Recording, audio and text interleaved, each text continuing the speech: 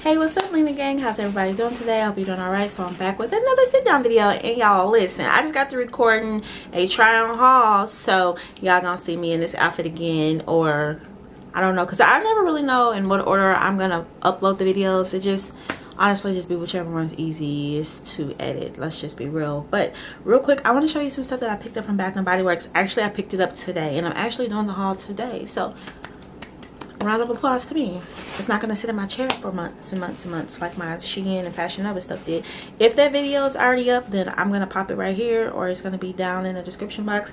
And if I forget to link something, please give me a little nudge and remind me. But I'm gonna show y'all what I picked up from Bath and Body Works. I had some coupons that expired today, or maybe no, they expire tomorrow, and I just wanted to go ahead and use them.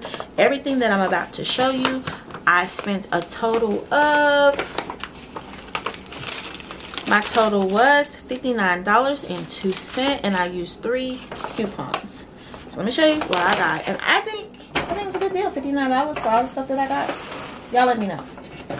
So like, first thing I picked up, this stuff is so good to me. It's the Into the Night. I love this. Love it so much. I already ran through my bottle that I have like this.